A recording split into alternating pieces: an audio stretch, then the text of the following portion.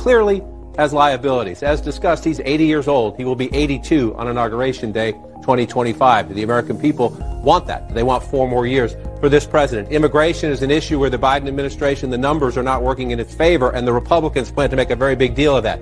Inflation and recession fears, obviously, issue number 1. Where does the economy 6 months from now and 9 months from now compared to today? This is a tough challenge if you're an incumbent president. Look at this number.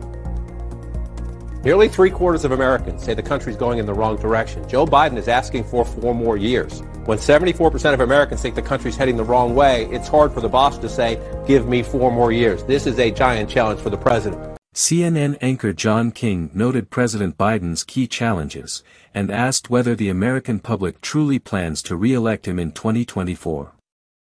While the political pushback many expected for Democrats in the midterm elections never materialized, some are questioning whether President Joe Biden himself can still win a national election.